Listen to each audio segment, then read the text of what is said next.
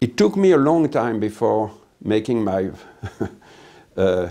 first feature film, a little bit by choice, but also by accident.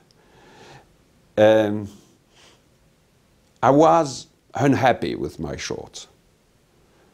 I thought they were silly, they were immature, and I wanted to work only on a project which I wanted to do. I needed to learn about life. It's what my wife told me. I said, I mean, those shorts are well made, but they are childish. So I think taking care of my children, being with my wife, I learned a lot of things. Working as a press agent, meeting directors. And again, I have to repeat that. When I work with first Georges de Borgard, with a lot of people of the New Wave, then as a freelance press agent. When I work as a freelance press agent with Pierre Rissian, we worked only on the film we liked, we loved. We transformed the job of press agent in a way, in a film buff work. And I met a lot of great directors. I mean, spending times with John Ford, with Howard Hawks, with Carl Rice, with Francesco Rosi, with Claude Chabrol or Jean-Luc Godard, and many other people, with Raoul Walsh, was very, very rewarding. Meeting Joe Losey, Abe Polonsky, that was great. But I still wanted to be a film director, and I wrote screenplays. Yeah. And I had one project which was accepted by 2 actors. It was an adaptation of The Beach of Falesa, which I gave to Jacques Brel and James Mason. And they both accepted to do it. Mason even told me that it was the best adaptation of the Stevenson novella that he ever read. And then a producer, Pierre Bromberger, tricked me. He took an option on that and on the screenplay, and he gave it to another director. And the project fell apart. I tried after that to do a film about the French Gestapo, which was a taboo subject in the French cinema. And I wrote also an adaptation of an Alexandre Dumas novel, and later on it became my second film, Let the Joy Reign Supreme. We started from that screenplay and wrote an original screenplay. Yeah. So I worked a lot. It's not that I didn't try. I tried, but when I brought my what I had written about the French Gestapo to 2 screenwriters, Jean Orange and Pierre Bost, we at that time had been very much attacked by the New Wave and had no project. And I brought that film to them because of the films I saw, all the films they had written which I saw, especially the film during the occupation. And because they knew that period, they knew the occupation, and I felt they could give me a lot of wonderful ideas. And I will come back on that later on, but I mean the choice of Orange and Bost. But Pierre Bost rejected the project. He said, it's too dangerous. I mean, we are dealing with people who torture Jews, who kill, torture, who behave like monsters, who work absolutely hand in hand with the German Gestapo. And making a film about them will, even if we take all the precautions, there's still a risk of transforming them into heroes, in making them appealing in a bizarre way. And Boss says, I don't want that. I mean, they are Bonny and Lafont, the creator of what we call La Carlingue, where practically most of the well-known French gangsters worked there. I mean, the place where, Rue Lauriston, where they tortured, killed, raped, robbed thousands of people. I mean, we cannot make heroes out of them, or even making them interesting will be. So, a few weeks after, I went again to meet Orange and Bost with another idea, which was the adaptation of Georges Simenon, with 40 pages which I had written. So that was the idea. In fact, I wanted to wait until I felt that I was prepared, not technically, but how do you say, emotionally. I mean, in my way of thinking, in my approach to life, I felt I needed to be. I didn't want to do a first feature which would be, I mean, taking an uninteresting subject and trying to make something glossy out of it. Yeah. I had to be committed very, very deeply, very emotionally, and I found that. I had found that with the Stevenson story, I'd found that with the Gestapo film, but even more with the Simenon novel. I certainly wanted to behave in the opposite way of Jean-Pierre Melville. I had, and I still have a great admiration for Melville. I think he's a tremendous director. People are now praising all his films noirs, but they are sometimes forgetting films like Léon Morin-Prêtre or Les Enfants Terribles, which are very, very beautiful films too, and very daring film. For me, better than Le Cercle Rouge.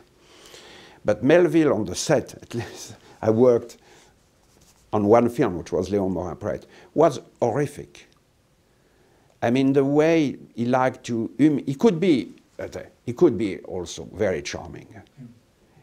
I mean, he could put you in his pocket like that. I mean, it's, and I owe him a lot of things. He and Claude Sautet were my two godfathers.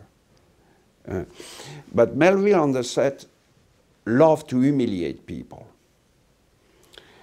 He loved, for instance, when he disagreed with a wallpaper in a room, instead of coming very early in the morning and trying to have the wallpaper changed before everybody comes. He was arriving at the last minute. When we were supposed to start at noon, he was arriving at noon.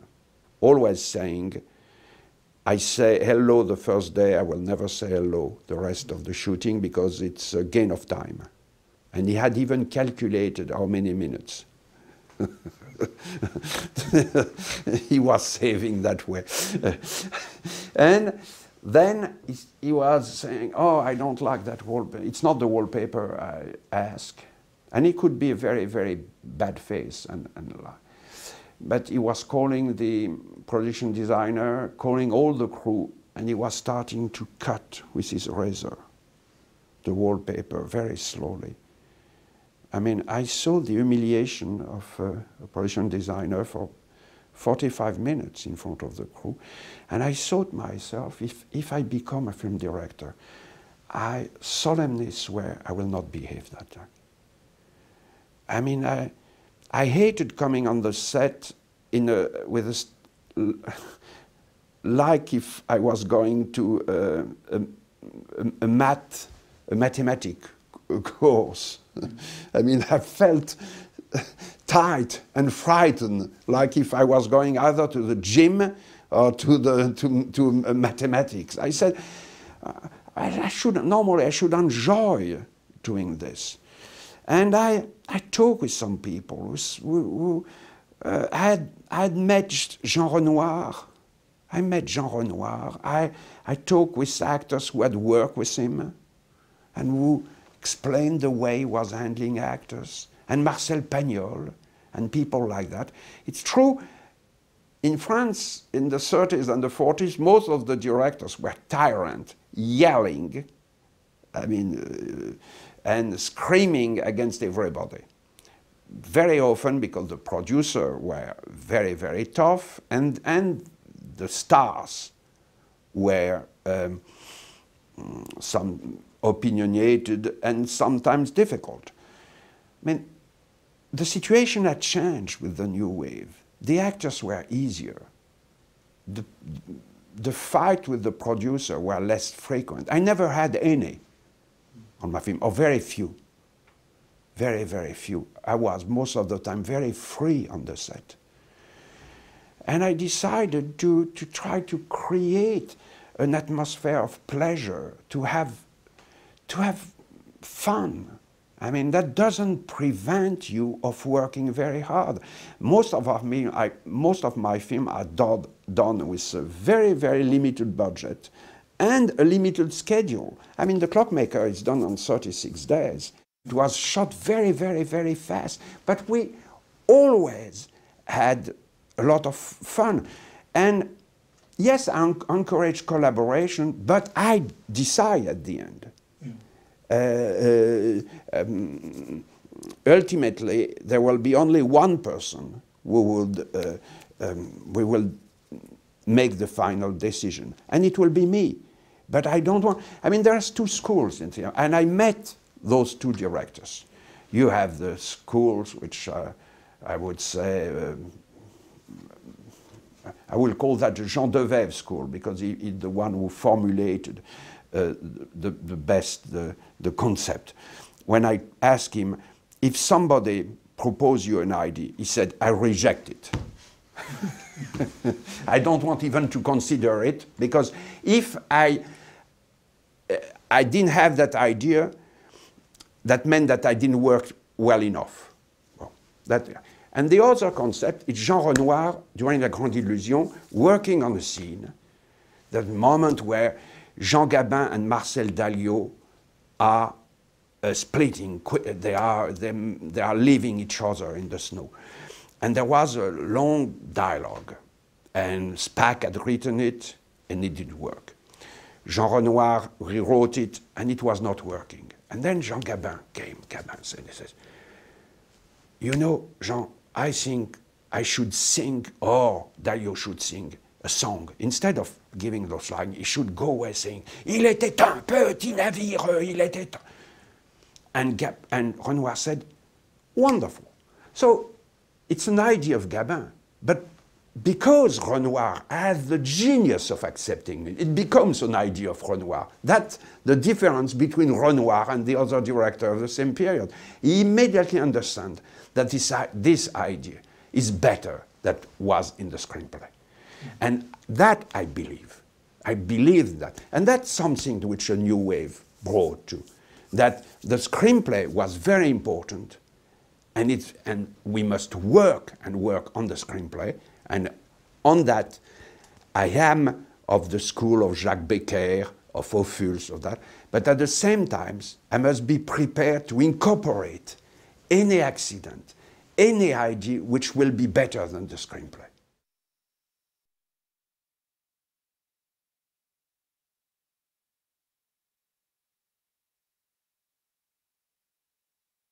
And just Orange and Boss, just wonder if you could say a little bit more about your relationship with them. I mean, just given, you know, that Truffaut in particular, very critical of them, they were associated with Le Cinéma du Papa. You, as as a publicist, as a young filmmaker, you were close to Cahiers, close to the new wave. So in a sense, you had a foot in both camps. Just wondered what your colleagues, your contemporaries, thought about your relationship with Orange and Bost. I mean, whether the likes of Truffaut and Godard were surprised. And I never mentioned that with Godard. When I met Truffaut later on, he said, I made a mistake. I mean, the man I should have attacked was Autant Lara, not Orange. But he said that to me, maybe to please me. Because he wrote to several friends, to Pierre William Glenn, to me, some good things about The Clockmaker and Let the Joy Reign Supreme, and Sunday in the Country, which was based on Bost's novel. I mean, but when I said that I was going to use them, immediately I saw some articles saying that I chose them to rehabilitate them and to make an anti-New Wave statement. This is mad. I mean, I must say, I mean, to be a bit rude, I said, only a critic can write that. I mean, if I want to make a statement to fight for Orange or Bost, I will write an article. I will not spend, which was 3 years of my life, to prove a point. I mean, especially that the people who are writing that were the same who after that thought that Laissez-Passer was an attack against the New Wave. I mean, that was so absurd. I mean, the people who write that do not know that I worked on 5 films of Godard, which I really fought for those films. I worked 9 times with Claude Chabrol. I was with Agnès Varda, with Jacques Demy. But at the same time, even when I was a film buff, I still liked some film of the 50s, and I thought the people had been unfair. But if you look carefully, Truffaut praised La Traversée de Paris and En cas de malheur. It's a little bit more complex. Truffaut praised a film by Duvivier, which is a masterpiece, called Voici le temps des assassins. But the reason why I took Orange and Bost was I needed for The Clockmaker to work with, I wanted to work with a screenwriter. I decided to avoid all the people who were fashionable. As a press agent, I'd worked with some directors, and I've seen the problem they had working with successful screenwriters. Jean-Claude Carrière or Pascal Jardin, who at those times were working on 3, 4, 5 films at the same time and devoting very little time to each project. And I thought about people who had used screenwriters who were on the blacklist. And it was the year where suddenly Ring Lardner Jr. was coming back with MASH, where Dalton Trumbo had done Lonely Are the Brave, Exodus, and Spartacus. I mean, all the Waldo Salt, Midnight Cowboy. And I said, I should do the same. The second point, my film is about a generation conflict. And I said, I thought that I should work with people who are not my age. That would be something interesting. I mean, remembering what Billy Wilder once told me, he said, the screenwriter should be the minister of the opposition. He should, he said, I work with Charles Brackett, and we were totally opposite. A Jewish Democrat from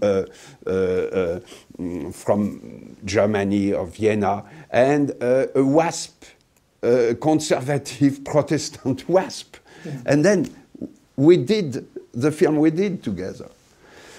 And I thought that it was a good idea. So I decided to look at many films done in the 50s and the 40s. And I immediately noticed 2 names. I decided to avoid Henri Janson, who was too brilliant, sometimes wonderfully brilliant, But very often in his films, the actors were always reciting Henri Janson's line. But I remarked and noticed the work of Maurice Auberger, who worked several times with Jacques Becker, and who had done several great screenplays like La Vérité for Bébé d'Ange, Henri Decoing. And then I saw most of the film of Orange and Boss, and it was a shock. Because when there was something bad in the film, I can say that 80% of the time it was because of the direction, not the screenwriting. I thought the screenwriting was modern, that they were not adding punchline for the pleasure to have a punchline. They were sometimes literary, but in a beautiful way. And most of it, they were brave. And I saw especially several films done between 1940 and 1944. And in one of them called Douce, by Claude Autant-Lara, which is, I must say, one of the masterpieces of the period. A very, very beautiful and meaningful film. In Douce, there is a scene which I pay a tribute to in Laissez-Passer, in which the character, played by Marguerite Moreno, a countess, pays a visit to a very poor family to bring woods, to bring a little bit of boiled beef. And when she goes out, she says, "I wish you patience and resignation." Patience and resignation were the two words used all the time by Maréchal Pétain on the radio. And Roger Pigot, who is playing the young farmer, goes after her and says, "You should have wished impatience and revolt."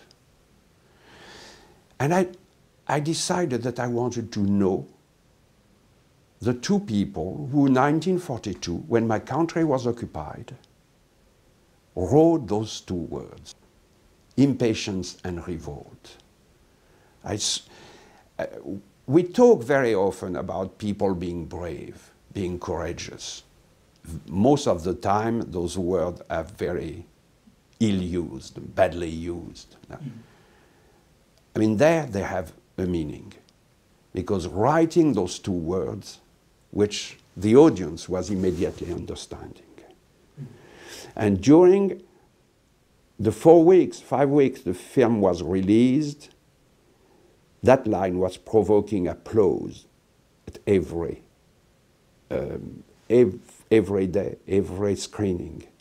And then the censorship discovered it, and they cut the scene. They cut the scene, which was replaced in 1945. But I wanted to meet them. So it's not, I decided to try to work with them, first because I felt they were good. They could give me something, their experience, their life. And that meeting was extraordinary. I met two of the most wonderful human beings of my life. And then Pierre Bosse died just after The Clockmaker, out of sorrow. His wife died, and he was so much in love with her that he could not accept to be alone, and he died.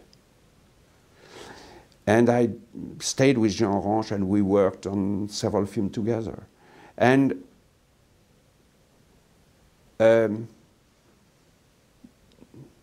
they were, at least Orange, in the person who is the opposite of the description that, I mean, when people talk about the film of that period, they said cinéma de papa. I mean, Orange was a complete anarchist. He was somebody who had been close to the Surrealist Party. He had been, his sister married Max Ernst and then Soutine, and he was close with again with André Breton, with the Surrealist Party.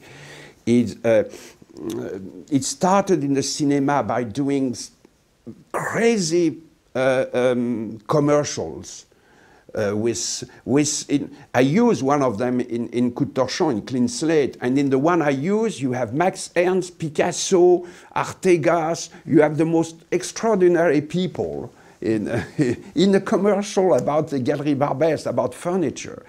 I mean, his first film was a documentary about a fisherman fishing with dynamite, which was forbidden. And it's the opposite of a cinema shot in studio. And all his life, Orange begged for the film to be shot on location, for a kind of, I mean, when we were working on the screenplay together, Legend Reign Supreme, he was the one who told me, forget about the plot, forget the structure, we will write for our pleasure, let's write anything which amuses us. And out of that, something will come. But no theatrical construction. Let's have fun. And I found that Orange was one of the freest men I've ever met. It's very often the directors and the production system who transform a screenplay into something more, I would say, conventional or more give something which had a shape, a construction, a stronger construction. But Orange was and Bost sometimes, I mean, was the person who was regulating the enthusiasm of Orange. He was moderating that. I love Simenon. I think he's one of the greatest French novelists. In some novels, he deals with politics. Sometimes not in a very politically correct way, but I mean, some of the book of the 30s are have anarchists, have people who are outside who are I would say heroes, which marginal heroes. But he dealt mostly with, he avoided sometimes politics, and sometimes, and sometimes I must say, what he wrote in some novels, in some was dubious. His attitude during the occupation was not completely clear. Not completely clear. But there was one thing, and then because of that, he decided to devote one or two books to anti-Semitism. And he did.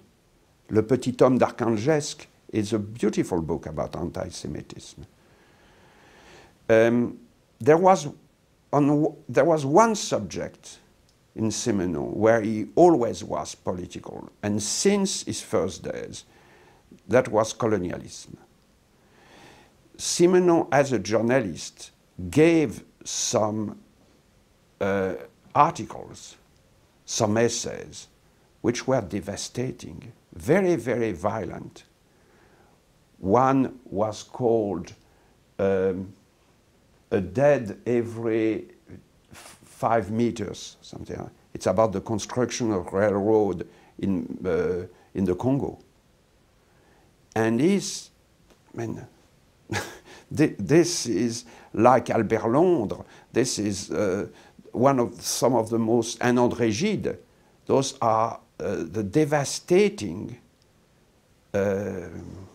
description of the violence of colonialism, the way the African workers are treated.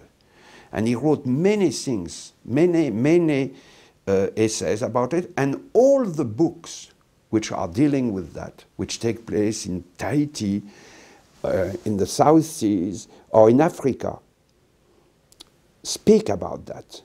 They speak about the white man as a total foreigner, understanding nothing about Africa or Polynesia, and behaving sometimes very badly, stealing, murdering, killing. So Simenon dealt a few times with politics, and I had told him that I would transform the screenplay, and he didn't care. He didn't care. He thought his great model for him was Chekhov. And two, the things which he said he always tried to get in all his book, it was what he calls l'homme nu, the naked man, which means the essence of the man when you have taken off all the clothes, all the civilization, what civilization covers. And you have that in most of his novels. And it's what fascinates me. And very often Simenon has been reduced to something very, very superficial. The atmosphere, the fog, the wet cobblestone. I think what is important in Simenon, in those moments, a few moments in the book where you have an impression of getting the art of the matter, the essence of the man, the naked man. There is one moment like that in the book which I try to capture in the film. It's when the character of the clockmaker has learned that his son has committed a murder. He goes back to his flat. He walks in his flat. He enters his son's bedroom and he lies down on the bed of his son. I mean, I found that incredibly moving, that moment. And for me, that's Simenon. It's the man who writes about a moment like that. It's what I cherish in Simenon and what I try to preserve, even if we were changing the plot, even if we are changing the place. The book takes place in America, and I chose my native town, Lyon, because I felt at ease there. And I added the political context, but some of Simenon's novel has the same kind of context. And in a way, his stories are so deep that they accept very easily the context that you will add. It's exactly like Chekhov. I will never make a statement about the press in general. Yes. I mean, you cannot put in the same bag the people who write about movies, yeah, and the people who write about crime, and the people who write about politics. Yeah. I mean, there are three different worlds. Yes. I mean, we had, Wales had in France, some great journalists. I mean, you had some too in England. And you have a press which, I don't know, how do you call, in France we call presse de caniveau, it's in the gutter press. Gutter, we have, when they are talking about the crime, the things like that, they are very often offensive, yeah, and intrusive, and that. It's not the same than some, let's say, theater or film critic. I mean, the good or bad points of the film critic are totally different of the people who will write. And that's, it's something which, I mean, in those days, it was after '68, I had witnessed again how certain deaths had been treated in those kind of medias. Yeah. I mean, in a very offensive way. So I wanted to speak about that. I wanted to make a statement about that. I mean, in the way they used that. That was a good way to not to speak about some issues, and it has it's something which has not stopped. I mean, when in 2002, when there was an election, I mean, the right-wing press spoke a lot about drug dealing, crime committed by the immigrants. They put that the first page of some newspaper. They put, I mean, some TV channel close to the right wing. I mean, open all his news with something like that, with a crime. And in order to get a vote, that was a way of influencing the vote, in order to state a climate of fear in the population.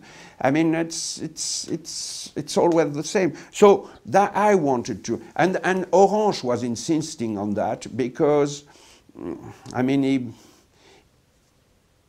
even more than me, he had been used to that kind of a press during the 40s, the 50s, or even the 30s.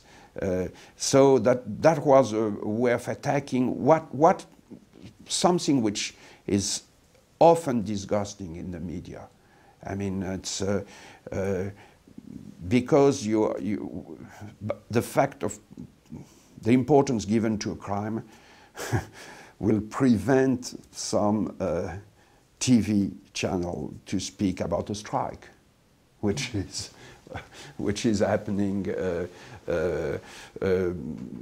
200 meters away. I mean, that's so that's. But it's not. Let's say I try to avoid general ideas and general statements. I will never think that the whole press, the whole medias are bad. I mean, I have a lot of admiration for many people, many people. So it's just that it was a moment of anger against bad behavior.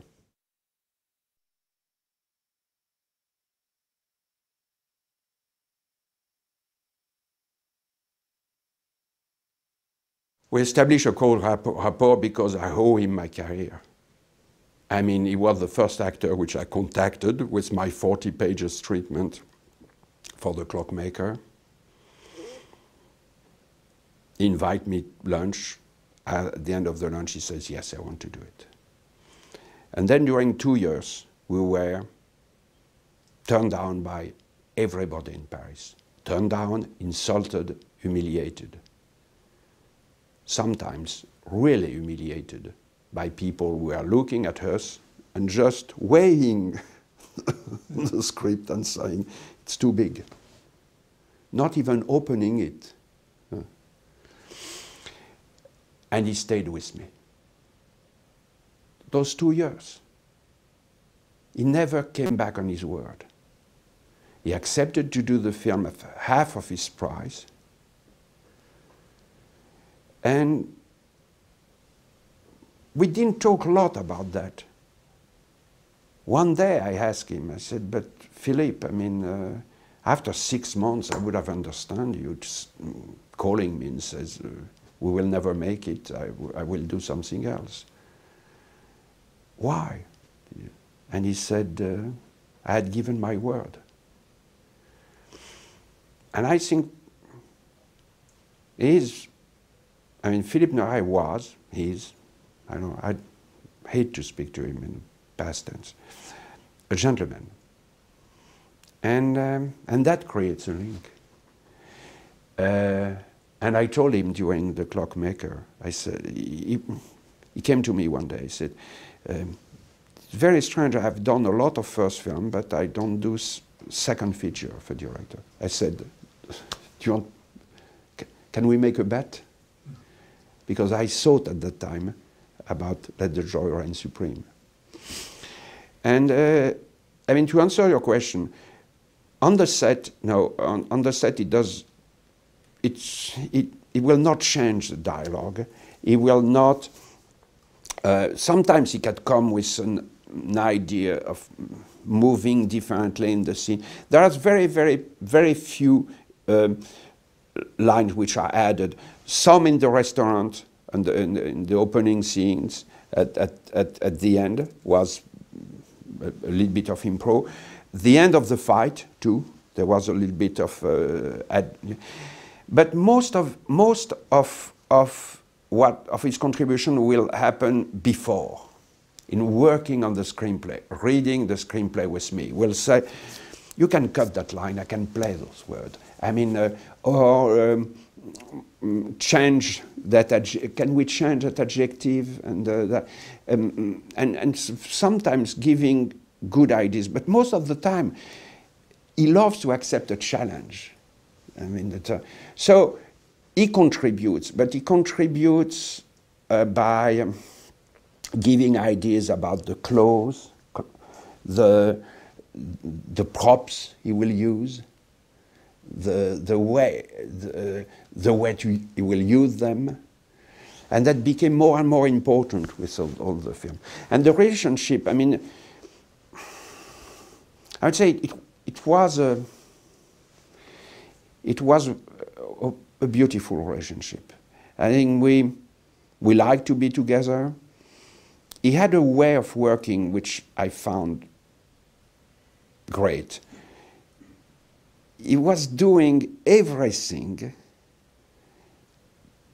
to give the impression that what he was doing was easy.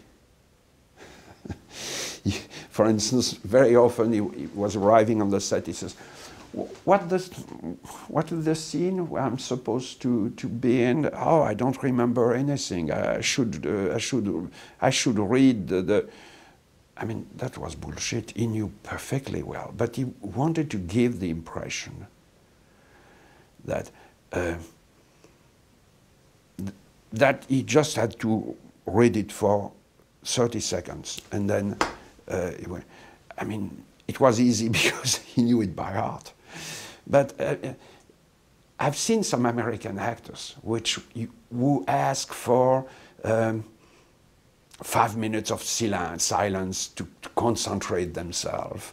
I mean, who ask nobody in the eye line, that everybody should be still. I mean, Philippe Noiret and Jean Rochefort and Michel Galabru, they are not like that. I mean, they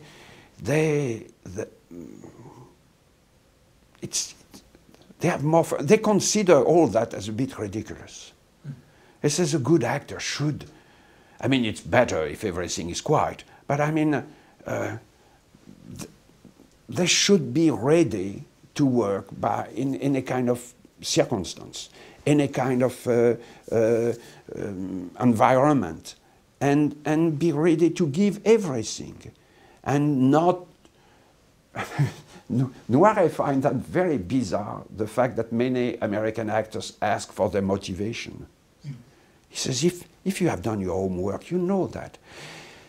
It's because he has been a long time a theater actor that he has been confronted to a lot of different plays, a lot of different writers. I mean, Shakespeare, Chekhov, Corneille, Victor Hugo, Lope de Vega, Calderon, Brecht, Schiller. I mean, he has a culture. I mean, I was dealing with an actor who was educated, who had a tremendous, who, when he's reading a text, immediately he understands the meaning of the words. I mean, he's a little bit like Ron Carter, who in the jazz musician is very educated. He reads an orchestration and it takes him 20 seconds to understand every note. And then he reads a book while all the people are practicing. He reads, and he has the time to read 2 books by every day of recording. I mean, Noiret is like that. And so, I mean, it was a pleasure. We were having a lot of fun.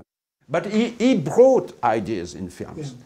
I mean, I'm especially thinking of Life and Nothing But, which was a film which was very personal to him. I can give you a good example.